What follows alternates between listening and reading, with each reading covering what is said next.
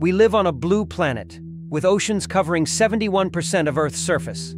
Yet a new science advances study reveals we've barely scratched the surface of what lies beneath. Scientists have discovered we've visually observed less than 0.001% of the deep ocean floor. This tiny fraction is smaller than Houston, Texas.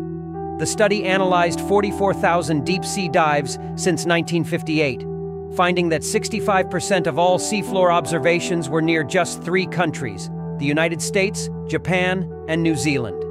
Even more striking, 97% of all dives were conducted by only 5 countries: the United States, Japan, New Zealand, France, and Germany. We've also favored shallower waters. While 75% of the ocean lies between 2,000 to 6,000 meters deep, most observations come from above 2,000 meters. At current rates, it would take over 100,000 years to visually observe the entire deep sea floor just once. Think about what might be waiting in those depths.